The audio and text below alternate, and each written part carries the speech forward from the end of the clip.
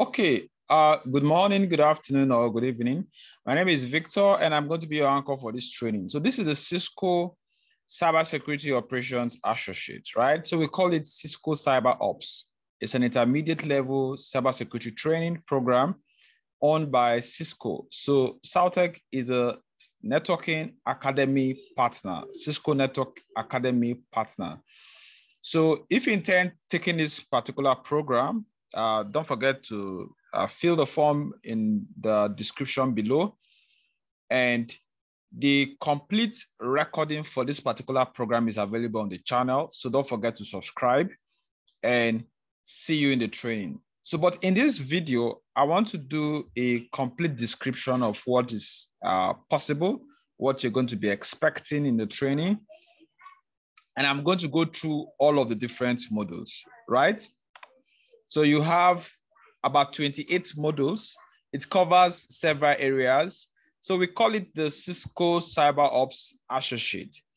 If you sign up for the program, you're going to have access to the Cisco Learning Management System, the platform, the website for learning.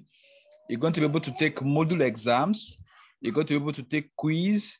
Then you're going to be able to take the Networking Academy exam. Once you pass the Networking Academy exam, you could get a verified badge, right? And this badge, you could share it across LinkedIn, across, you could get a transcript for it. And it verifies that you've gone through the curriculum, up to 30 hours of training. You've done about 52 hands-on labs.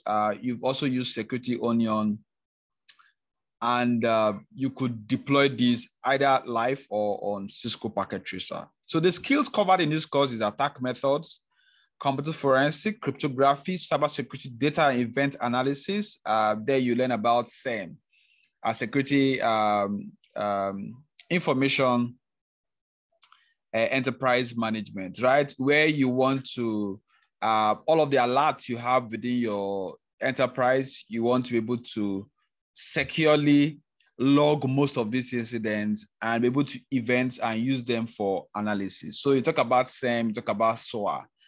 So also endpoint threat analysis, host-based analysis, then incident response. Quite a lot is covered in this curriculum. So the Cisco Cyber Ops certification program helps you to kickstart a career in cybersecurity. But before you take this course, I would assume that you've taken either a web programming, basic web programming, front-end design course. You could set up a website. You could code in any basic language. You know what a network, a web server is. And you also understand networking fundamentals. So in this channel, like I said, don't forget to subscribe. You have complete training curriculum on basic web programming. You also have on the Cisco Networking, Introduction to Networking, the CCNA level 1. You have that all in this channel. So subscribe, take all of those trainings, take your notes, fill the form, get your certification and badge, then you cannot take this Cybersecurity Operations Associate. So this course, like every other intermediate level cybersecurity program, makes an assumption that you understand tech, right? So this is perfect for professionals that seek to initiate a career as associate level, or I can say intermediate level, cybersecurity experts, analysts within a SOC. So a SOC is a security operations center. So most organizations, they can have 2-3 persons that takes care of security for them. You can refer that to be the incident responders. So they could have an office where they're going to be doing all of that. So that will now become their SOC, their security operations center. In some organizations, it's a department on its own. Whereas in some organizations, it's just a one-man person. Then in some organizations, it's outsourced to an external consultant. Professionals who wish to learn about basic cybersecurity principles and technology. So this covers all of that and a little bit beyond. Benefits. So one of the benefits of taking this course is that you have in-depth knowledge. So this is not just a an awareness kind of training. No, you have about 52 labs in this curriculum, in this training, right? So we talk about breaches, talk about simulations, resolutions, analysis, how do you do security monitoring, then of course, ethical hacking. It also helps you to develop some sound skills, right? Through running hands-on experience, right? Using virtualized environments and of course, physical environment to concretize most of the things you're learning in this curriculum. Of course, it prepares you for 210, 250, or the 210, 255 Cisco Cybersecurity Industrial course or industrial certification. Yes, you learn about cyberespionage, cybercrime, insider threat, regulatory requirements. Then you have a lot of hands-on, all right? In this channel also, you have a playlist that handles most of the labs associated with this Cisco Cyber Ops curriculum. And of course, if you sign up for the Cisco Learning Management platform, you can connect to a global community of learners within the Cisco Network Academy.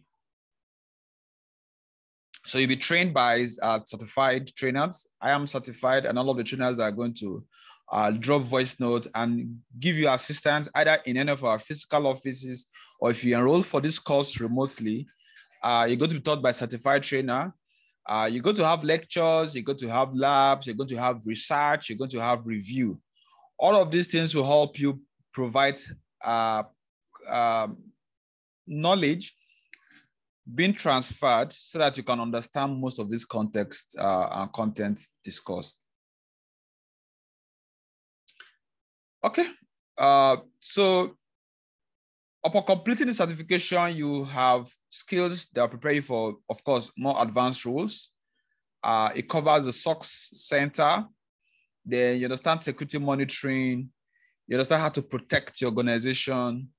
And you understand security challenges as it regards network applications. So it's a little bit fast-paced, right? So, but all of the complete content, but the slides, the video explainer, the labs, access to Cisco Learning Management platform, mentorship is all available for you. So there are quite a lot we're going to be learning. There are about 28 modules, right, in the Cisco Cyber Ops Associate course. First one is the danger. You're going to be looking at why do we need to even start learning cybersecurity? What is at stake? Then in 2, we look at what skill set do we need to become fighters, to become defenders. So cybersecurity is more defensive than, rather more offensive than defensive. Let me explain. So 60, 70, 80% of all of the stuff you're going to be doing is going to be offensive. So you want to prepare for war. So you don't prepare for war by waiting until it happens, but you want to do things like information security policy documents. You want to do training awareness. You want to implement all of the tools. You want to implement all of the techniques. You want to implement all of the tricks. You want to implement all of the countermeasures within your enterprise to make sure that you are ready before any incident happens. So in chapter 2, in module 2, we're going to be looking at some of the skill set that you need and some certifications associated with you getting yourself ready. And because in tech, in cybersecurity, whatever you're going to be trying to protect is going to be hinged on an operating system. So it then means that we need to understand Windows, Linux, even at times Mac, because the Mac operating system is a derivative of the Linux operating system. Yes. So we want to understand how all of these operating systems, how do they take care of security? For instance, most operating systems provide a way for you to do defense, right? They have their monitoring tools, they have tax management systems, they have even browsers these days will not allow you to do some certain kind of things because those security countermeasures are inherent within the applications or within the operating system. Then, of course, this course is slightly tilted to network security. We're also going to be looking at network protocols. What are those protocols that are plain text protocol and that are secure protocols? And how do we implement that within our enterprise? Then we'll learn about Ethernet and internet protocol, network verification, ARP, net transport layer, network services, network communication devices. We look at network security infrastructure. We look at several attackers and their tool. Very, very important curriculum, or rather, very important module. Right? This module lists quite a lot of those type of vulnerabilities, the threats associated with them, and what tools can be used to exploit them. Then in 14, we look at common threats and attacks. Then we look at network monitoring. So you cannot implement security without monitoring whatever you've done. Take, for instance, you have a mall. They implement cameras, which is more or less a deterrent or a detective, both deterrent and detective cybersecurity measure if it's going to protect any of their digital infrastructure. If it's going to protect their physical items, it now becomes a physical security measure. So the point is, if we implement those cameras and there's no CCTV control room for monitoring, I can bet you that somebody's going to pick something, is going to steal it, is going to go away, and nothing is going to happen, right? So when we implement security across our network, our web apps, our cloud infrastructure, we want to make sure that we have tools that can help us monitor, right? Attacking the foundation, attacking what we do, understanding defense, access control, threat intelligence, very, very important. So it's very, very important module because most of the times, whether you're trying, whoever that's going to be attacking your foundation or whatever you're doing, no matter tool the tool somebody's trying to use against you, threat intelligence can help you understand what is happening. When we say intelligence, we mean we're trying to learn from our past. Yes. So that's where data science have an overlapping skill set in cybersecurity. So if something has happened in the past, at times this is also associated with digital forensics. So if something has happened in the past, how do we know something has happened? How do we use that learnings? In project management, we call it lessons learned. How do we use those learnings and help forestall future attack? So that's why you call it intelligence. So if we have a particular signature of a malware is any software or any tool or script or whatever that causes system malfunction. So it can be a spyware, a Trojan, a virus, or whatever. So if we have a malware, for instance, and that malware has attacked company A, and company A has done digital forensic, and it can tell the signature, the hash value for that particular malware. What about if we upload that signature and the details of the attack and how it happened on the database? It then means company B someday, if it happens to him again, while doing his digital forensic and doing his research, he can see that, yes, this has happened to somebody else before, and we can learn from that.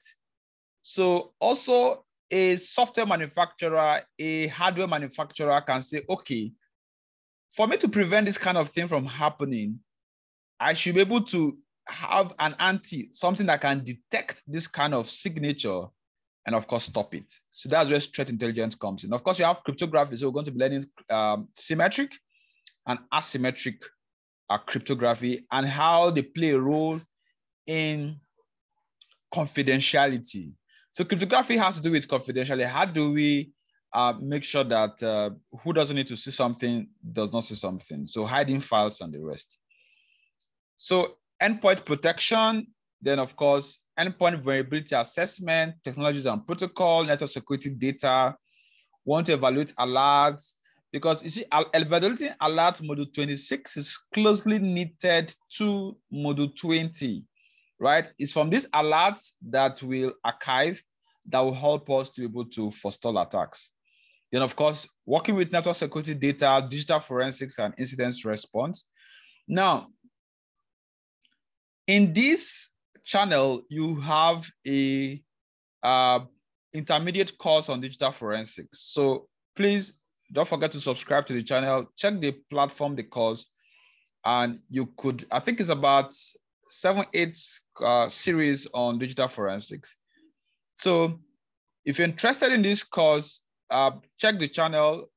You're going to see the complete details for this Cisco Cyber Ops training. If you want to get the Cisco networking learning platform access and the digital badge, this verified badge, fill the form and see you at the training hub. So in this course, we're going to be working on projects, labs, we're going to be doing some research, and of course, we're going to take exams and certification. Don't forget to subscribe and share with your friends and colleagues. Thank you very much.